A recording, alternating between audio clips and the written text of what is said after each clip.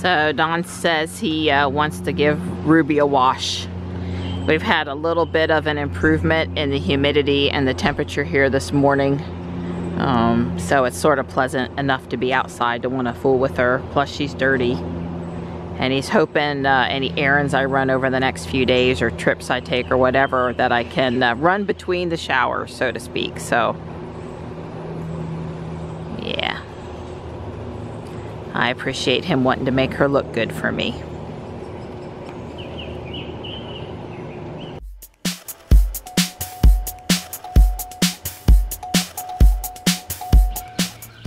Just to confirm, we are at 2018.20 now. Yeah, I don't think it's telling me anything here I didn't already know, that the owner's manual can now be accessed from the Tesla T. And, you know, they've made some mobile connector improvements. I don't know that there's really any new stuff here in the release notes.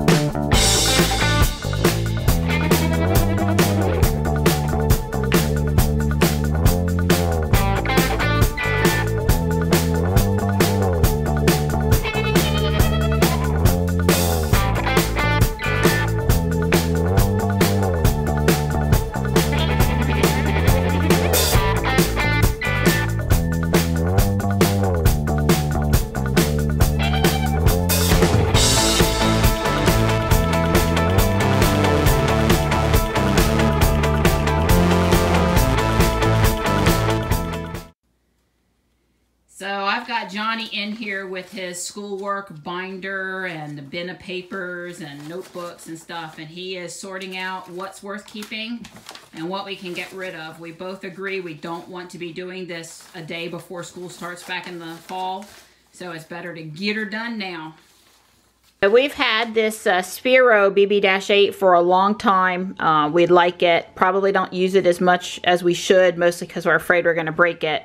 But it works with the remote app on the phone, and it's really fast, and it's way cool. I was in Guardian Angel, and I found this Disney store equivalent, paid $3 for it, thrilled that it works. It has a little separate remote.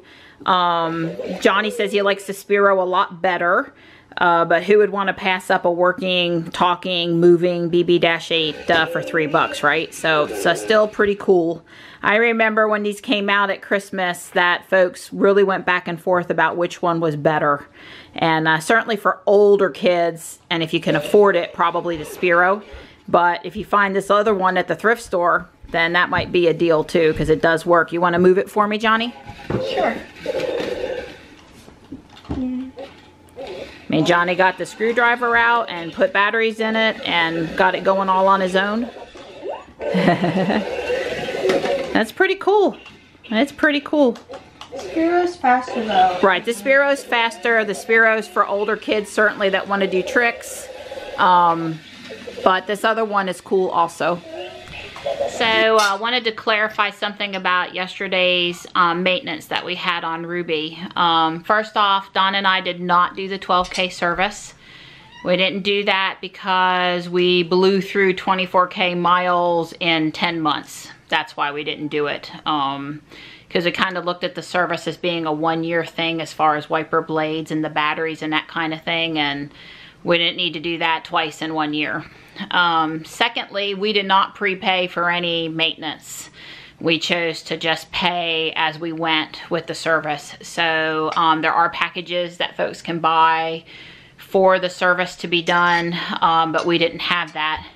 And third, the $1,025 cost that we paid was some combination of the 2-year service that we actually asked them to do, and adding in changing that front and rear drive unit gearbox oil.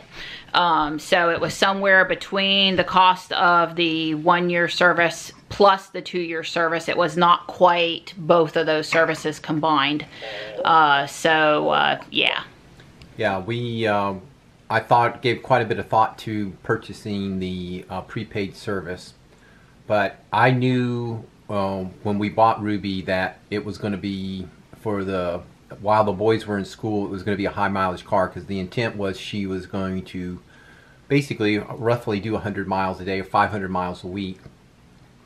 And the thing about the prepaid service is certainly we could have taken it in exactly at the 12, 24, 36, and 48,000 like they have you do.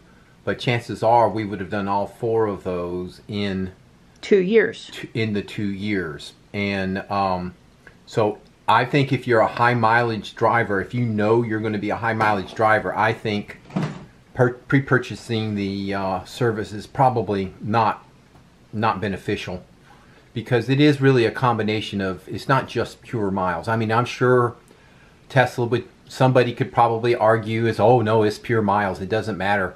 I think weather, wear and tear, how many bumps you hit, things like that, all that play into it. It's just not one number. In fact, my GMC has a computer oil change thing that tells you when to change the oil, and I've always followed that, and the oil changes on that thing go anywhere from like 6,000 miles to 8,000 to 10,000 miles, whereas if you read the owner's manual, change it every 3,000 miles. I'm not faulting Tesla. It's fine, but I think the pre-purchasing is great if you're a normal, you're not going to drive your car more than 12,000 miles a year. I think it's ideal. But if you're like us and you're driving basically twice that every year, and you're going to do that for the first 4 years of the car, I think that what we did is basically have your car serviced once a year, have whatever the maintenance is done. And I think that's great, because changing the windshield wipers after 4.5 months, I don't really think they need to be changed after 4.5 months. I'm not even sure after a year, 10 months or a year, ours weren't really worn out. They weren't giving me any trouble. Right. So I question that. And one more thing, I do know that some car brands, BMW I think comes to mind, you don't have to pay for scheduled maintenance during the warranty period. And I would tell you, this is one of the things where I think Tesla is a little bit behind the curve for two things. A, other manufacturers of high-end cars are including the maintenance. And the second thing is, remember, one of the advantages of electric car is it's supposed to cost you less than maintenance. And so I'm not saying yesterday's was unusually high or anything, but basically paying $1,000 a year for scheduled maintenance, that's a significant amount of money. So I think that some Tesla needs to give some thought to their scheduled maintenance and the cost of that scheduled maintenance. So as Don said, some other car companies, high-end luxury cars, probably include maintenance, and Tesla doesn't include the regular maintenance, and we can argue whether or not they should. But I just want to say that I think I've heard from a lot of customers out there on the forums about Tesla doing right by them, whether they had to or not. And I don't think BMW's doing that, or these other luxury. I think they charge you, if it's not explicitly covered, they charge you. And I think if you go to Tesla and you have some sort of an issue, they really work through it with you, and sometimes they cover it for you. I've heard a lot of really great stories out there on the forums about Tesla doing right by their customers. So if they want to charge us for maintenance, but then any problem I go in with, they're going to be stellar and helping me work those problems out, I think I can live with that. So I did bad by Don yesterday. I should have recorded a clip where he said that the reason why Tesla has such a hard time in the news is because Tesla doesn't advertise. He says that about every other week at least when they're getting beat up, and that advertising dollars really control the news that we get, whether we're talking about cars or anything else. You think you're getting honest news, and you're probably getting whatever advertising dollars pay for. You know, even on our local news, WRAL, we enjoy their news. We watch them all the time. I would say that we're fans. Yeah. But we know that who advertises, Mark Jacobson, Oh yeah, all those guys. Toyota or Ford, you know, these guys pay for the 6 p.m. news and the 11 p.m. news, and so how bad can you trash talk them even if they did something wrong if they're giving you advertising dollars? I mean, some of these news places, I think they want to do the right thing, and then it's still hard for them to do the right thing. So there's a tweet from Elon about the problem with journalists being, you know, that all these big car companies, fossil fuel cars, are paying for advertising dollars and Tesla doesn't advertise. So who are you going to do better by? The people paying for you to be on the air or Tesla? You know, and I think I'm sure there's a struggle with the integrity of some journalists who really want to do the right thing, and then some companies is just out for money. But anyway, Don had already figured that out. He knew that. Elon knows that. A lot of you other smart viewers know that too. And I just wish I had recorded Don saying it yesterday when he said it before Elon made the tweet, because, you know, Don knew too. I just simply say the biggest myth in the world is the concept of the free press. The press is not free. It costs money to print those papers. It costs money to write those stories. So it's not free. It's the for-profit press is what we have. For-profit is made by delivering an audience to advertisers. So you write stories that will deliver an audience for the advertisers. If it doesn't deliver an audience for the advertiser, you won't be writing it very long. Yeah. Okay. Yeah, I can only think of a few guys that we get news from where I really want to believe their integrity is better than their salary. Richard Engel from the Middle East that reports for NBC currently, I think is one of those career journalists where he tries to do the right thing, but I think they're few and far between. It's real hard. No, honestly, I'm not faulting the journalists. They really want to do the right thing. I mean, they're probably honestly in it for the, you know, to benefit mankind. I totally don't doubt their motives, but sooner or later you got to eat. Yeah. And you know, you got a wife and kids, and they got to eat. And so at some point, you know, you've got to decide what puts food on the table. And you know, as long as, and this is a problem with like the Koch brothers and all those other things. That's what's going on in medical research. You know, you're an oil company. You could pay for research that doesn't say, that clearly proves there's no global warming, and you know, it's whoever has the money, you know, gets to set the agenda. If you don't have money, you know, other than maybe the Pope or some religious organization, you're not going to get very far. Yeah, and to be clear, we don't think Tesla should start advertising either. We like the model. We think people ought to learn to be smarter about where they get their news, I guess. Right, right. I guess, you know, you have to be skeptical about everything. Is Tesla perfect? Absolutely not. Is Tesla trying to do the right thing by creating sustainable transportation? Absolutely. Is during this transition time, is that going to upset the apple cart and cost people jobs and profits and stuff? Absolutely. It's just, you know, you can't stand in the way. You know, the Luddites, you know, tried to get rid of the looms. I mean, you're not going to stop progress because, you know, it's low cost always wins, and you cannot stop it. So I had said a few days ago that these came in the mail and that we were going to review them. They were recommended someplace we were watching, and they're made in the USA, and they inexpensive off of Amazon.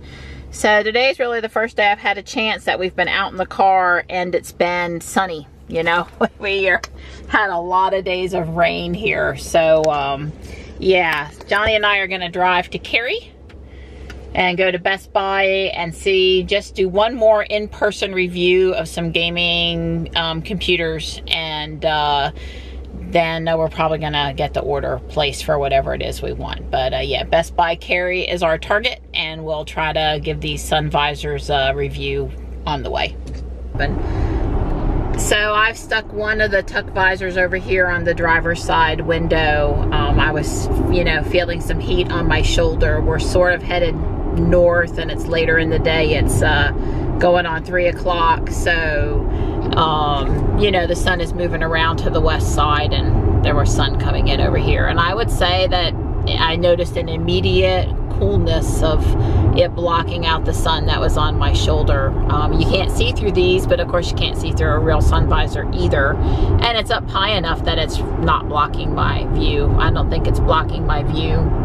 No, it's not blocking my view looking over my shoulder at traffic or directly out the window. So a win over here, you know, and this is not a Tesla thing, right? All cars have a window on the left, and sun can be bothersome. The Tesla sun visor will go over to the left too, but you know, that's pretty cool. So far so good. Johnny put his up in out of, you know, sympathy and what's the word I'm looking for? Symmetry. Symmetry. Yeah, that is the math word I was looking for, symmetry. You gotta love driving when the sky looks like that. So I suspect the one thing you have to be wary of is you've got that, you know, tuck visor up there, but you get ready to get out of the door. So be ready to, yeah, there you go. I actually didn't want it to fall on the ground and get gravel on it, but I think we demonstrated it's not too bad. If you're going to get out, then obviously you should take them down before you open the door. So, you know, good for times when you're going to be in the car more than 5 or 10 minutes. For 5 or 10 minutes, I'm not sure I'd stick it up there. All right, I'm not sure. This is kind of like a boy in a candy store. It's just electronic candy. Basically Don's Chromebook that I got him a couple years ago at Christmas. This is my first time seeing the new Lenovo Yoga hinges. It's pretty interesting. All right, here's what Johnny cares about. So Johnny particularly wanted to try typing on this Alienware keyboard. So these really cool speakers are electrostatic, and they're made with Mylar. It's pretty fascinating how the sound comes out of the grill up here. And then I, of course, had to notice this Macintosh equipment over here. So Johnny's made up his mind what computer he wants, and I'm just trying to digest it and walk around Best Buy a bit. These are Dyson fans. I've not seen these before. I'm sure they're a fortune, and they're also very cool. Comes in 2 sizes, conveniently. Yeah, that fan's $549. Oh, well, this little thing, it heats and it cools. I don't know, it's cool, but it's not cheap. Wow, who knew they made Hexbug battle bots? Tombstone versus Witch Doctor. Tombstone always wins. Oh my god, oh my god, oh my god, oh my god. So tell me about this. Tell me about this computer you've talked me into. So it's an i7 8700K. It's got 16 gigabytes of RAM, I believe. Yeah. And it's got a 1080 GTX card. 1080. Not a 1060, And not a 1070, but a 1080. And it's gonna cost us. Don't talk about price. Well, it's a lot. It's a deal. It's a deal, though. Right. It's cheaper than the Alienware. It's cheaper than the Origin Neuron, and it's got more stuff. Yeah, it's a big purchase, though. I'm stressing more about this than I was about the Tesla. So this is the box we're getting, an iBuyPower Trace 941. There's no monitor or keyboard up here that makes sense to show you, but yeah, this is the box. Pretty cool stuff happening on the inside of it, huh? It's a big box, but it fit between the 2 seats perfectly. So to be clear, this is an early birthday present. And me and Mr. Don recognizing that Johnny did spend hours working hard on school this year.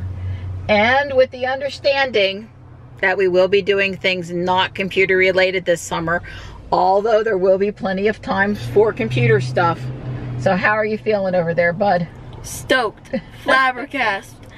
Bunch of things I did not expect to get today. I'll be honest, I did not.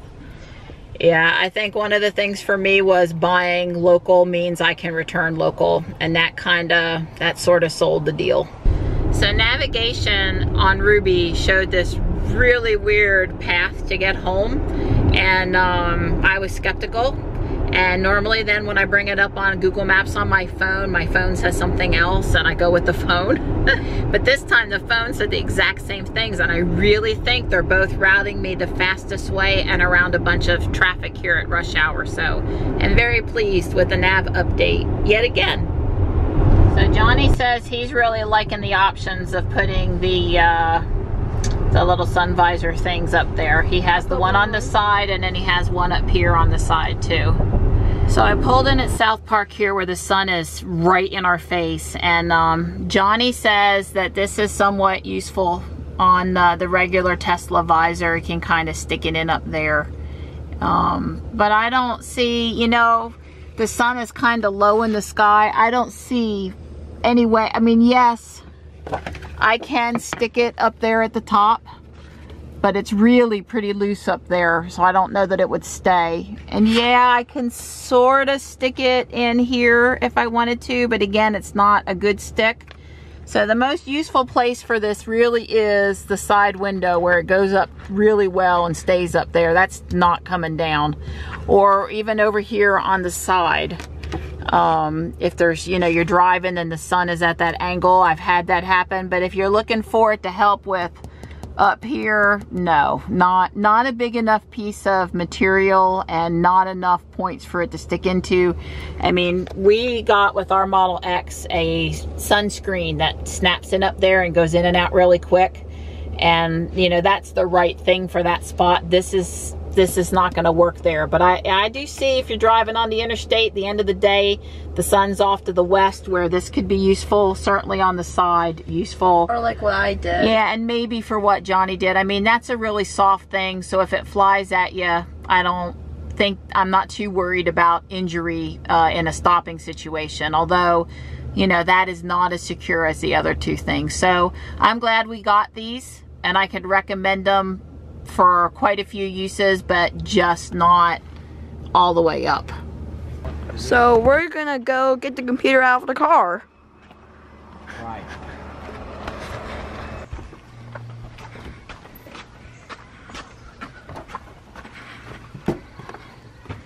It's on. All right, Johnny's going through the very first boot up and install stuff. In the United States, yes. It's all lit up over here. We don't have it where it's going, but English. We'll do that later. So Johnny's cool computer lights have their own personal light color remote. Hey, Johnny. Hey. So we're going to get a longer Ethernet cable in the morning. It's like 140 degrees in the attic right now. And the computer's going to end up over here in the corner. And we're going to get a swing arm for the monitor. You know, we got a couple days worth of stuff to get it finalized, but so far so good. He's installing Steam and Epic Games and other things on here, and he's getting her ready for using. What do you think? Just don't chew the wire or you're in trouble. So yeah, I was able to cook a couple of burgers really quick for the guys, and Johnny's got stuff still downloading on the new computer. It was a little slow right after Windows loaded for the first time, but he rebooted it and it's fast like it should be now. I think I did fast.com and it was like 56 megabits per second speed. So yeah, wow. Maybe I should plug my laptop in. Johnny and I are headed to the adults and teens Taekwondo class from 7:30, excuse me, from 7:45 to 8:30. It's later because it's for older people. But, you know, we just couldn't make the earlier class, and with the balloon festival in town tomorrow, we're probably not doing Taekwondo. So I thought, yeah, we really got to go tonight. And so Johnny's got stuff downloading, so he's tolerating being away from his computer okay. So I have the tuck visors over here on the driver door while I'm driving, but you know, my problem is when you're not using them, where do you put them in the Tesla? Because they won't fit in the glove box. We tried, and they're not going to fit. I mean, maybe they would fit in the door panel, but then, you know, you don't want them all scratched up and you couldn't put anything else in there. So I don't know where they would go. I have a blanket over my center console so it won't get scratched, and that's just how I like things. So it's kind of folded in half. I suppose I could slide mine in the middle of the blanket there. They'd be out of the way. I don't know. That's the only thing, is where would I put them when I'm not using them, that they wouldn't be in the way. This is how I felt when we got out of Taekwondo. And this is how I felt when Mom said yes to the gaming computer. So rock types are hatching right now, and Johnny and I have caught enough Lilips to evolve. Yay! Woo! No! Oops. Come on, Johnny. So silly. I guess it's nice 861 to evolve. Yeah, that's what mine is too. Evolvely.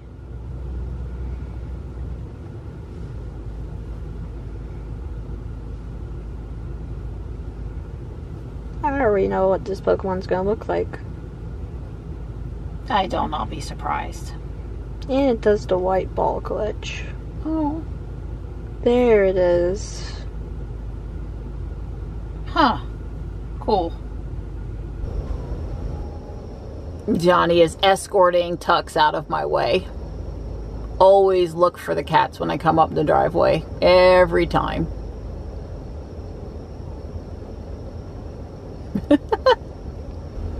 That quick into Cary and back to go to Best Buy and into town to Taekwondo and back was only 48 miles today.